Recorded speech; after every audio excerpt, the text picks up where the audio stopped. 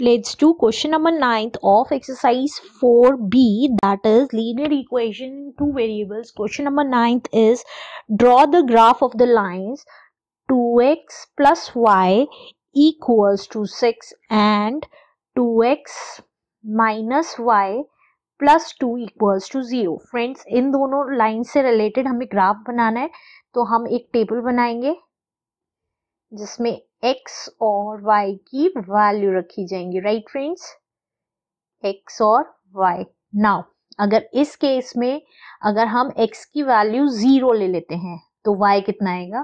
देखिए 2 into 0 plus Y equals to 6, तो y कितना आ गया 6.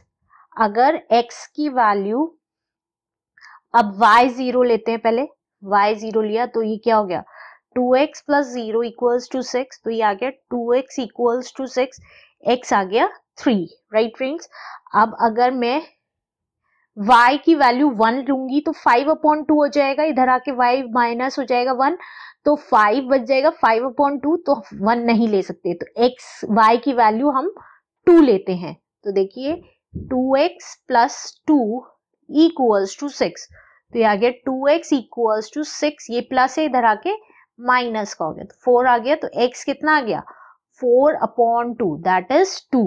राइट फ्रेंड्स, नाउ अगर हम x2 रखते हैं तो y भी 2 आ गया.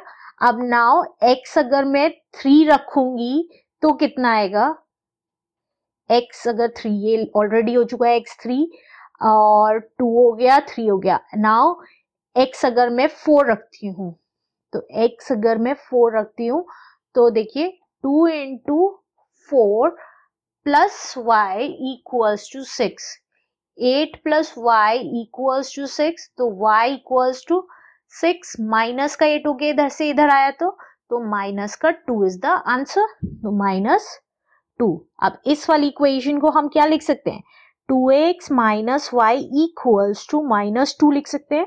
अब देखिए टेबल बनाएंगे,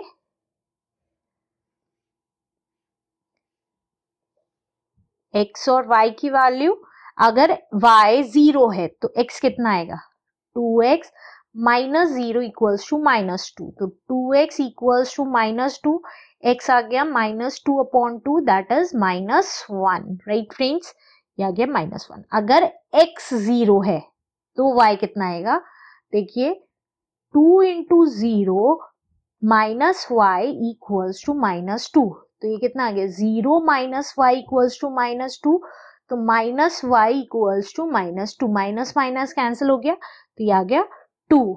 अगर x 1 है तो 2 into 1 minus Y equals to -2,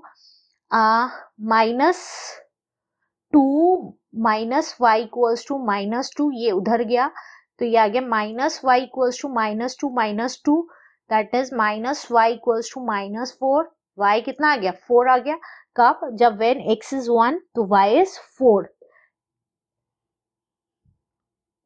when y is 1, y अगर 1 लिखेंगे तो देखिए ये क्या आएगा 2x माइनस 1 इक्वल्स टू -2, ये इधर गया तो अपॉन में आएगा, तो ये नहीं रख सकते. राइट फ्रेंड्स, तो अगर x की वैल्यू 2 रख के देखते हैं, 2 into 2 minus Y equals to -2, तो ये आ गया 4 minus Y equals to -2, minus Y equals to -2, ये इधर गया माइनस का 4, तो minus Y equals to -6, minus minus cancel, तो x अगर 2 है तो y आ गया 6. Now let's make a graph. Let's make a y-axis first.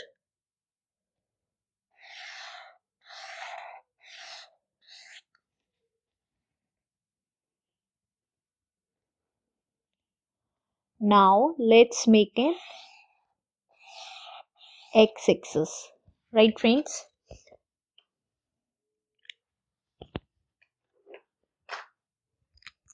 Now ये आ गया हमारा 2,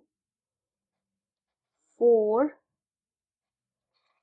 6, 8 and 10, यही x पॉजिटिव, ये y पॉजिटिव, तो ये आया 2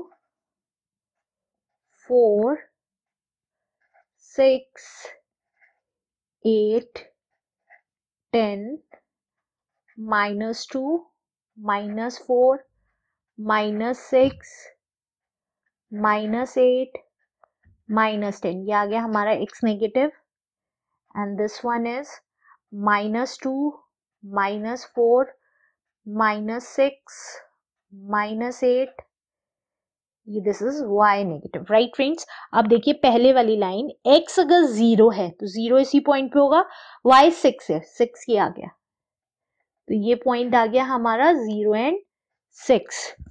x अगर 3 है, x अगर 3 है तो y 0 है, this is the point. x अगर 3 है and y 0। Next is x 2 है तो y भी 2 है, दैट इज 2 एंड 2। x 4 है तो y -2 है, दिस वन, राइट। तो ये आ गया 4 एंड -2। ज्वाइन कर देते हैं।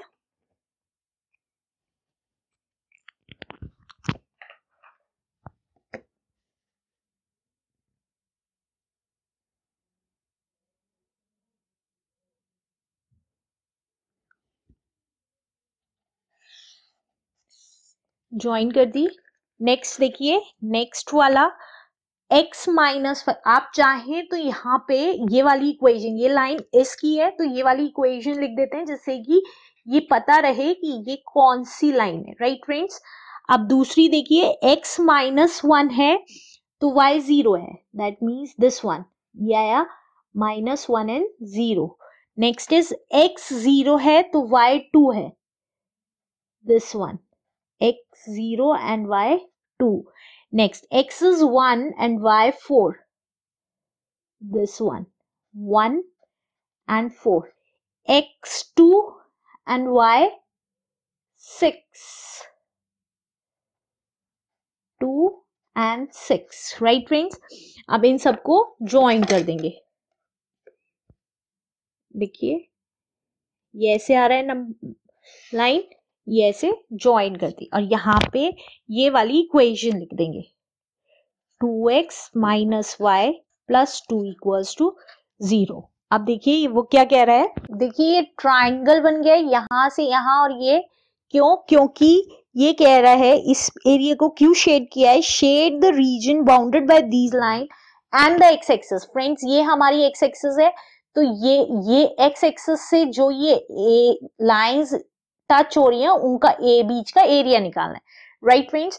तो हमें ये क्या बन गया, ट्राइंगल बन गया, तो एरिया ऑफ ट्राइंगल निकालना है। एरिया ऑफ ट्राइंगल होता है half into base into height, right friends. तो बेस क्या है हमारा, बेस है AC, AC कितना है, यहां से देखिए 1 2 3 एंड 4, राइट फ्रेंड्स। और हाइट कितनी है, हाइट इज, ये देखिए ये मैक्सिमम हाइट है तो ये 4 आ रही है, दैट मीन्स 4। तो ये कितना हुआ, half into 4 into 4, 2 2s are 4, that means 4 2s are 8 square unit is the answer. Thank you. If you understand the step-by-step solution of this video, please subscribe my channel on maths and share it with your friends. Thank you.